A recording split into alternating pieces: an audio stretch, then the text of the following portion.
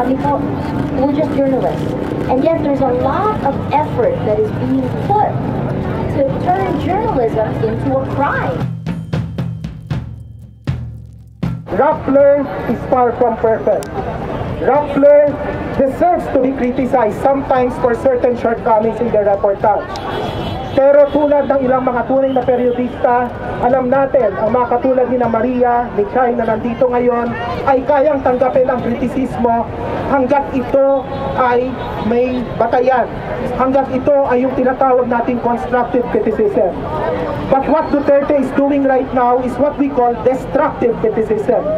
Literally destructive because it wants to destroy Rappler, it wants to kill the lives and livelihood of the media workers and journalists for Rappler. Kapag ang isang rehimen ay pinakikialaman na ang saligang batas para sa kanilang sarili nilang kapakanan, yan ay isang malinaw na pagpapahayag na bumabalik na tayo sa madilim na aspeto ng kasaysayan, ang pagbubuwi na isa pang diktador. Yan ba ipapayagan natin? Hindi! Ako po ay produkto ng nakaraang martial law. Nalulungkot ako na hanggang ngayon yung pa rin ang pinaglalaban. Sa Plaza Miranda, pinaglaban namin ang karapatan sa pagpapahayag. Noong araw, pinapatay din ang mga journalist. Pinapatay din ang mga artistang bayan. Subalit, mulat na ang mga artista ng bayan.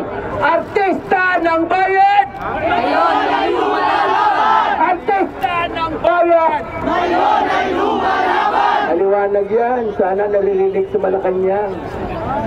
Mamamahayag ng bayan! Ngayon ay lumalaban!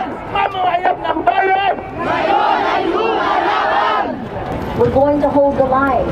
We're not doing anything but journalism. We're speaking truth to power. That's what we do. That's what makes a democracy successful. The role of journalists, right?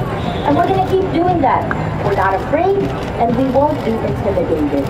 Sa mga susunod na araw, kailangan nating lumabas sa lansangan, kailangan nating palakasin ang kultura ng protesta, sapagkat hindi kakayanin ng mga periodista ang ganitong klaseng pagkilos, hindi dahil sa kokonti sila, kundi ang saligang pagkilos ay mula po sa kabataan. Ang saligang batayan ng ating anumang pagkilos, dapat may papel ang kabataan. Malinaw ang ating hamon sa kasalukuyan. Kapag ikaw ay isang periodista sa panahon ng krisis, sa panahon ng pang-aapi, ang isang periodista ay kinakailangang umastang aktivista.